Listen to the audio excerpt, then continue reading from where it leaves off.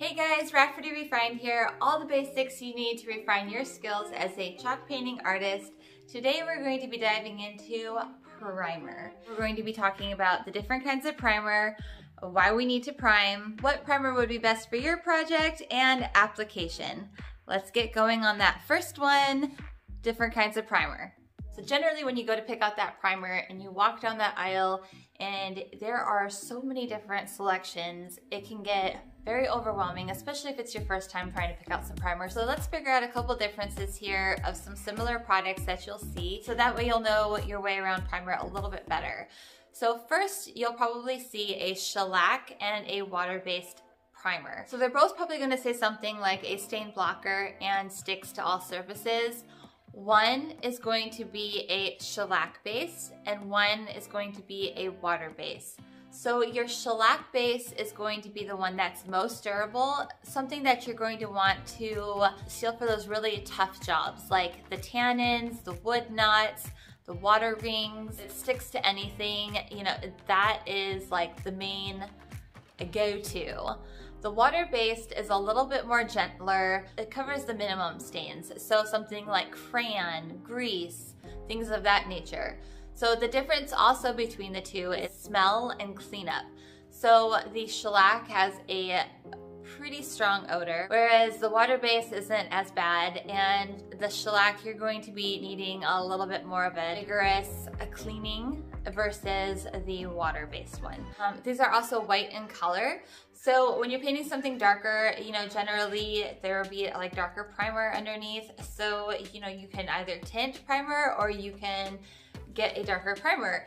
So not all primer is tintable, so you're going to have to check that out and research that when you're purchasing it. Those are just like the very quick rundown of those two main products that you're going to see at your hardware store. So painting over a slicker surface like laminate and plastic and glass, there's actually a primer for that, and it's called Slick Stick by Dixie Belle.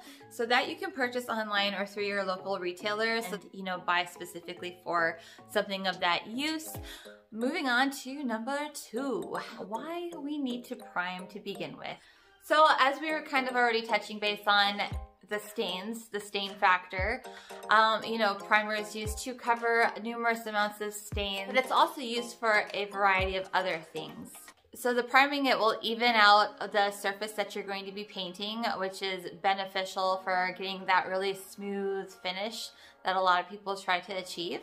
And on that note, it also prevents the peeling, the cracking, and the fading. There have been certain studies where pieces are painted, and one with primer and one without, and then the one with the primer, the color lasts longer, it's more vibrant, and it's not as dull as the one without the primer. So there's something else to consider. And lastly, it provides the base for the paint. And so what it's gonna do is just cancel out any of the color and really give your piece the true color that it needs to be. So those are some key points that we want to consider as we move on to number 3, which is what primer would be best for your project. So gathering what we already know about primer, I would suggest that taking a look at your piece and seeing, you know, seeing the type of wood it is, the type of surface it is, and the color of the paint that you're going to be painting, and narrowing it down from there. Today I'll be painting in this Zinsser shellac primer, but I'm also going to be using the spray can. So stick around for the application part so you can see why.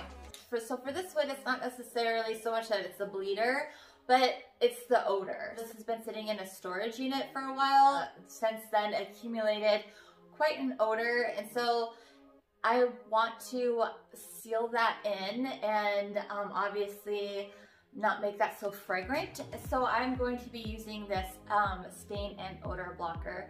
And so let's go ahead and get into that application.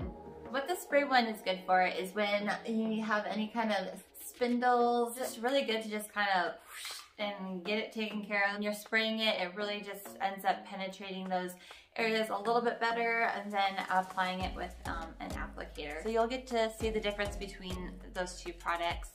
on how they apply. So that'll be kind of fun. Don't forget to like the video and subscribe to this channel so you don't miss out on any future videos on refining your skills as a chalk painting artist. So I think this is ready. Let's go ahead and get spraying.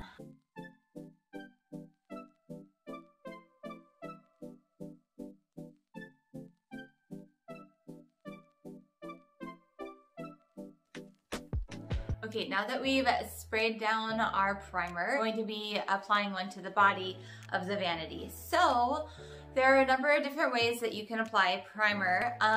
So it generally just depends on what you want to get dirty and what primer you're using. So we're doing shellac primer. I generally like to just save old brushes and use those to apply. And for you guys, I will be testing out all of them. So I will be showing you how it is to apply with the foam wedge that a lot of people like to apply primer with, because you can just swipe it on and then toss it.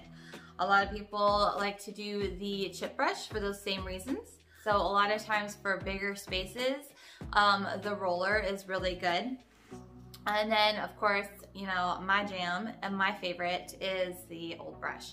I like this because I can just reuse them and I'm not constantly just buying things and then throwing them away in the trash, although sometimes this does come in handy as well. So it's just up to preference. I will be showing you all of these so you can choose for yourself and see how they all apply on something like this. So let's get started.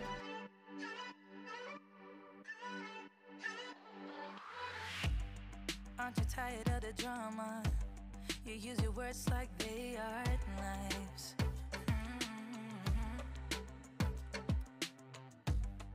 I don't need that type of drama and trying to be tough all the daytime. You try to make yourself feel better by taking me down. Once I fell, but now I'm strong. I'm ready for the rematch. Shoot me down, don't you know I get up? Yeah, baby, I will fight. No, there ain't nothing stopping me. I'm bulletproof, I won't fall. I'm bulletproof, go on and shoot me down. I will always get. Never underestimate the power of a brush cleaner. So all I did was rinse this with a cleaning agent while combing it through, and then it like more vigorously, but then it'll clean all that shellac out of your brushes and you don't have to throw away your brushes.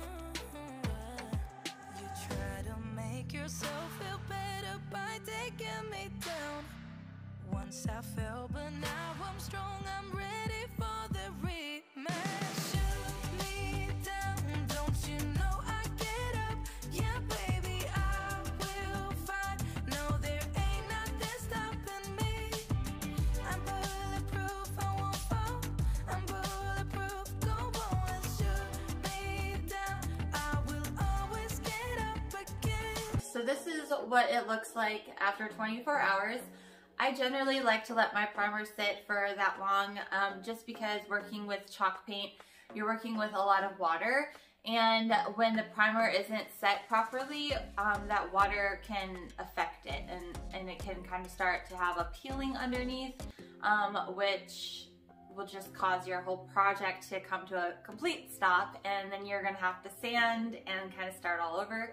So best to just kind of wait it out, and that way you can see also if you need to do any touch-ups. I did clean this before I started the priming process. Cleaning is a very important step. I'll be linking that video if you'd like to go see how to properly clean your pieces. So I hope you enjoyed the video. Please like and share if you found some value in it. Leave me a comment down below if you have any questions. I'll be happy to answer them for you. Also, don't forget to subscribe so you can refine your skills as a chalk painting artist. Come visit me on my other social media platforms. I'm on TikTok, Instagram, and Facebook. I'd love to see you there, and I will see you in the next video. Bye, guys.